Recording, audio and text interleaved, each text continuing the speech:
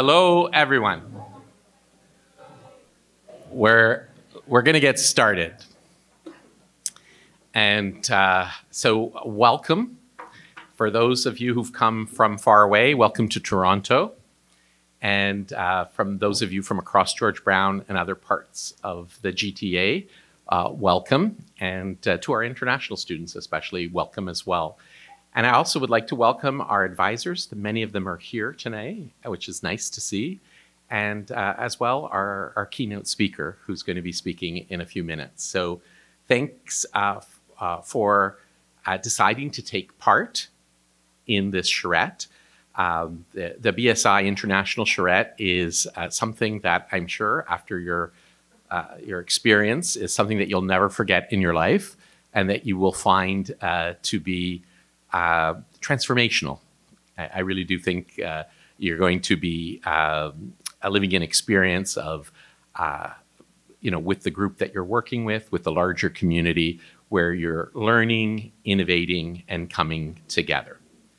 Now, we can get the screen up there. Having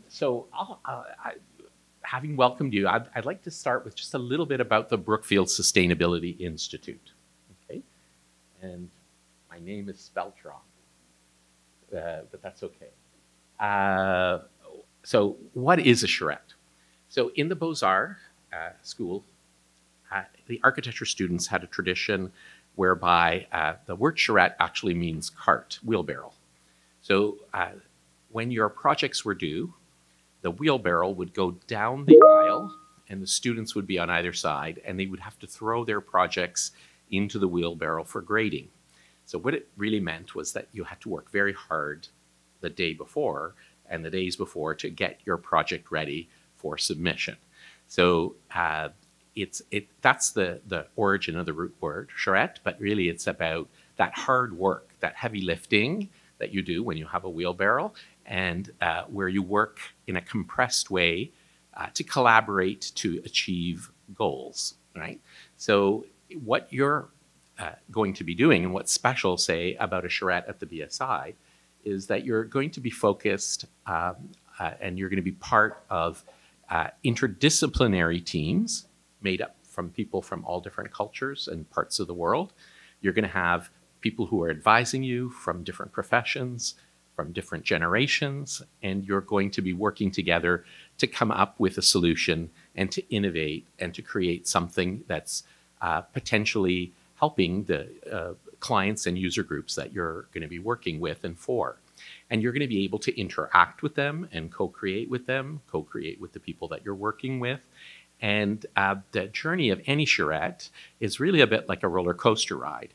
You get on, you can't quite get off, and you go up and down as you discover together the path that you need to take to arrive at something that is really interesting and that you can share back with everyone in the larger community that you're working with, which will be this group on Monday and also the people that are involved and who you're working with and for and your advisors, right? So that is kind of like a quick idea of what a charrette is about. Next slide. And so what's involved? Well, you're going to be using your design thinking skills, and you're going to be, if you've never used design thinking skills, you're going to be learning about design thinking skills from the people that you're working with. You're going to be innovating, you're going to be researching, and you're going to be exploring. And I urge you to think about that as you're working and never hesitate to reach out. In the charrettes, as you're trying to solve a problem, get on the phone, talk to members of the community, talk to other researchers. There's no limit to what you can do when you're working together to try to solve the problem that you're working on and to try to engage others to help you with solving.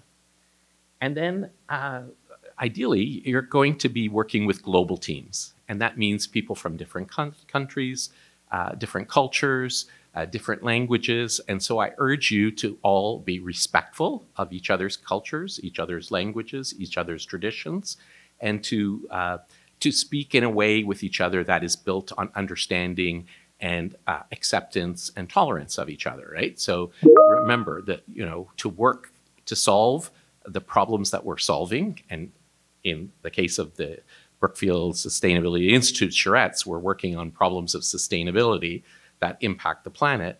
We're going to need to hear all the different voices in the room to help solve those problems.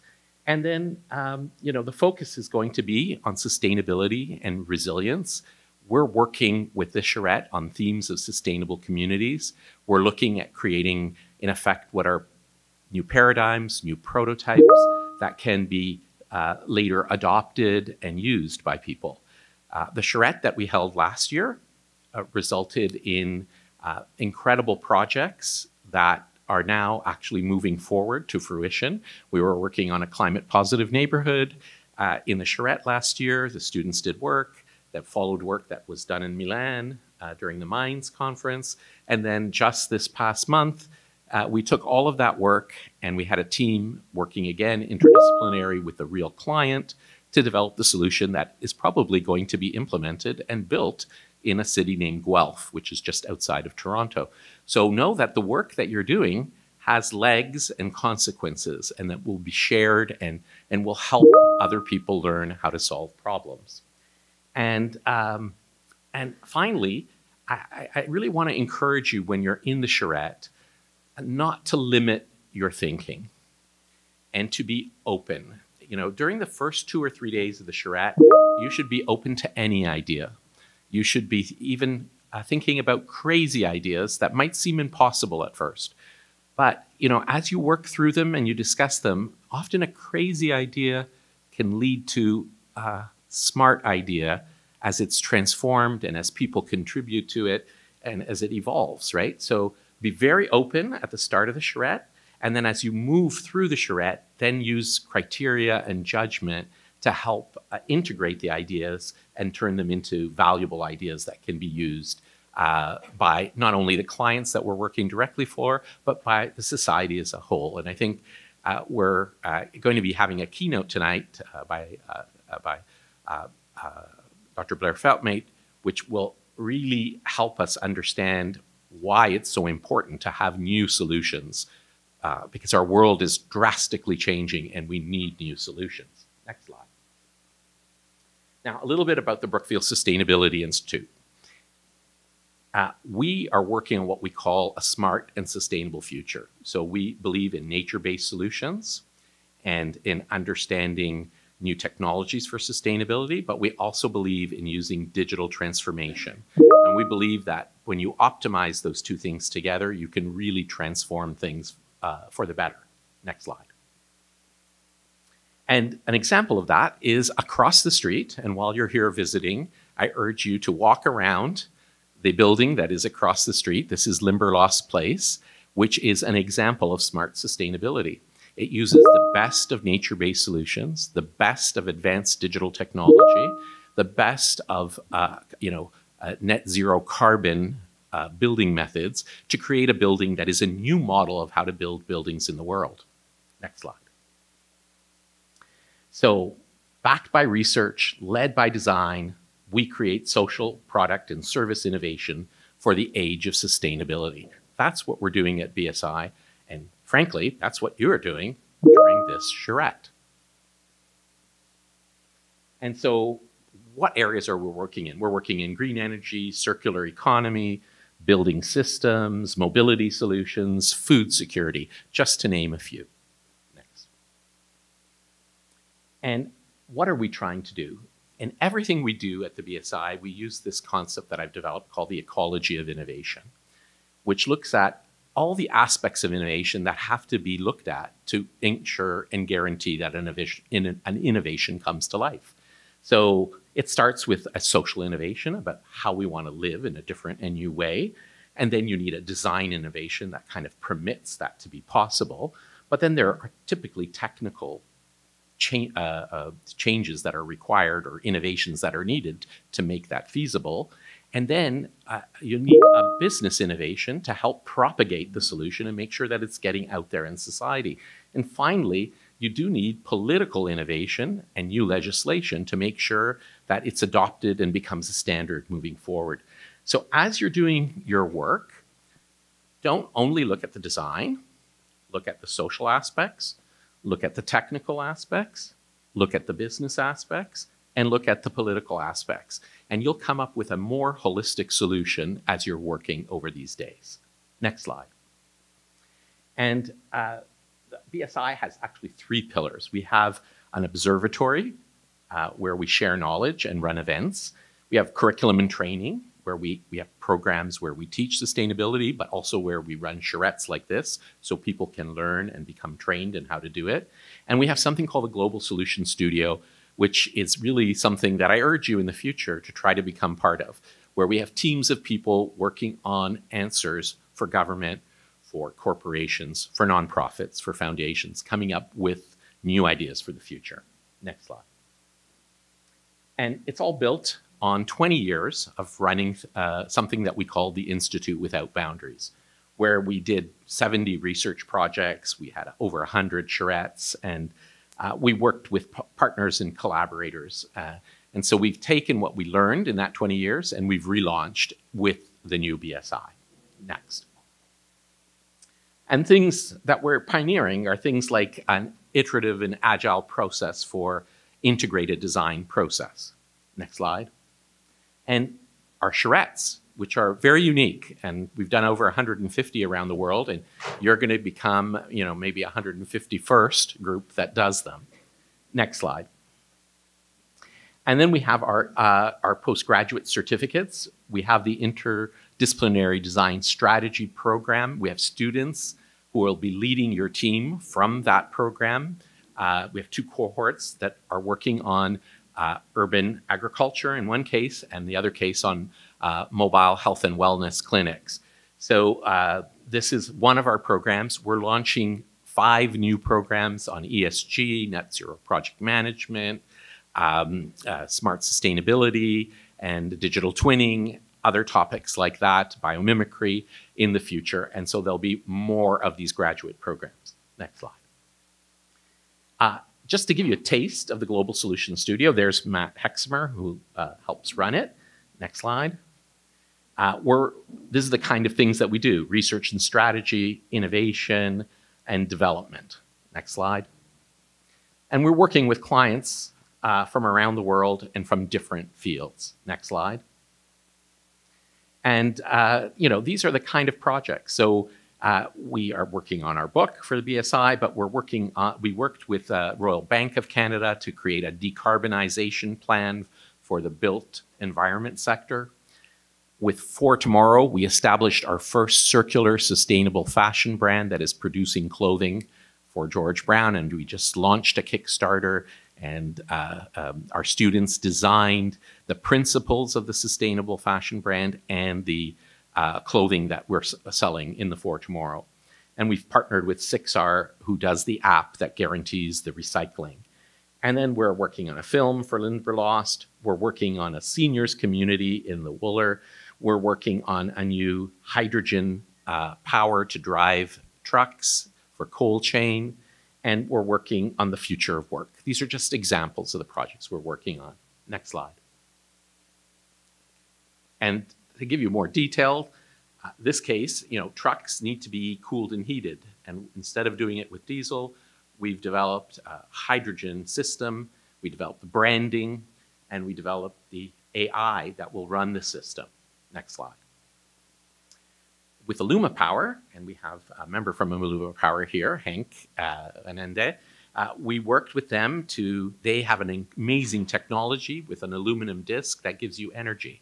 So we worked with them to look at where it could be used, how it could be used, and help them frame their whole presentation package so that they could go for a scale-up funding, which they were successful in achieving. In fact, they got Purelator as a client to work with. Next slide.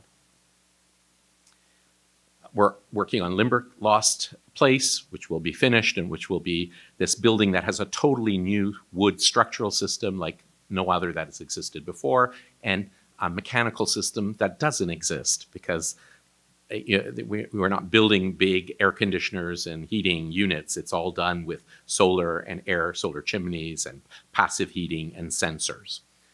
Next slide.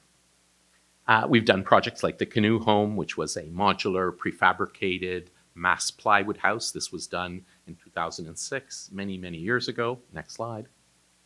And we're doing projects like how to redesign airports so that they become gateways for sustainable transportation and cities in themselves. Next slide. Working with 6R on the fast fashion, closing the loop, and developing a global supply chain for recycling. Next slide. There's the For Tomorrow hoodies. You can buy them now online if you go onto the Kickstarter. Next slide. Next slide. And here are the principles that we developed. Recyclable, sustainable fibers, zero waste patterns designed for disassembly, just-in-time production, increased physical and emotional durability, equitable labor and impact accounting, and end-of-life recycling. So we don't only create a sustainable piece of fashion, we created the whole principles and philosophy that would be behind sustainable circular fashion. Next slide. And that was all developed with our students. Working on the future of work. Next slide. I've already talked about this. Next slide. And then the Mass Timber Conference, and more importantly, next slide, the Mass Timber Database. So we've developed a database of all the mass timber buildings in the world, and we're adding to it every day.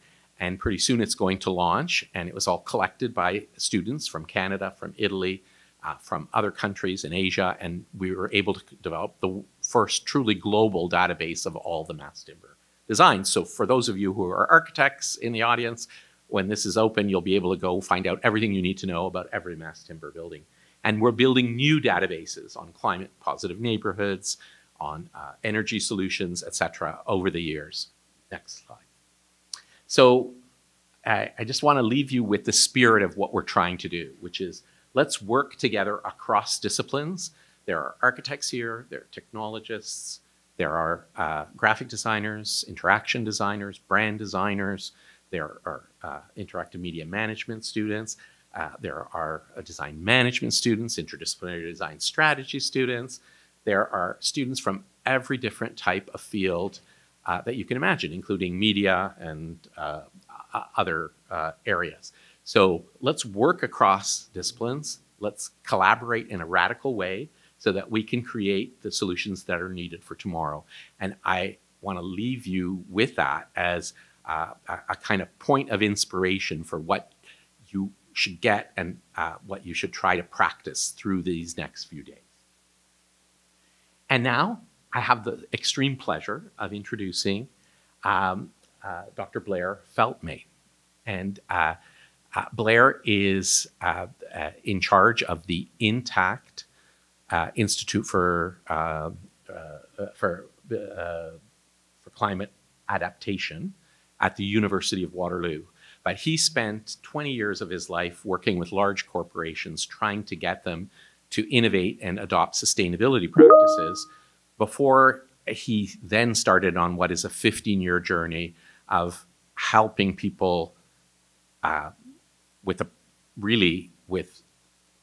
understanding that our sustainability problem is so severe that we actually need to work on adaptation and risk mitigation. And he's going to help us understand what I think we're all experiencing, because in every part of the world, there's wildfires, flooding, severe climate events, and yes, we can do things more sustainably, but we have to be ready in case things are going to get worse. And he's going to be able to talk to you about how things are going to get worse and what we have to do. And with his, weather gone wild lecture.